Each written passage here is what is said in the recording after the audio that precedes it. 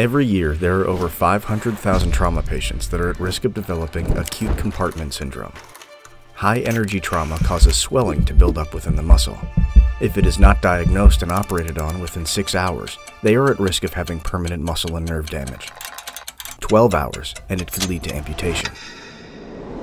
MY01 is an innovative aid designed to reliably and safely assist in the identification of ACS within hours of the trauma. For my whole career, I've been bothered by the fact that we don't have a good diagnostic tool for acute compartment syndrome. This problem is seen in every emergency room around the world every day. As a trauma surgeon, we rely way too heavily on subjective patient outcomes like pain. We end up operating on way too many patients in order to avoid missing a few cases. We made MY01 to solve that problem. We wanted to translate the technology behind MY01 into a device that was simple, reliable, and easy to use.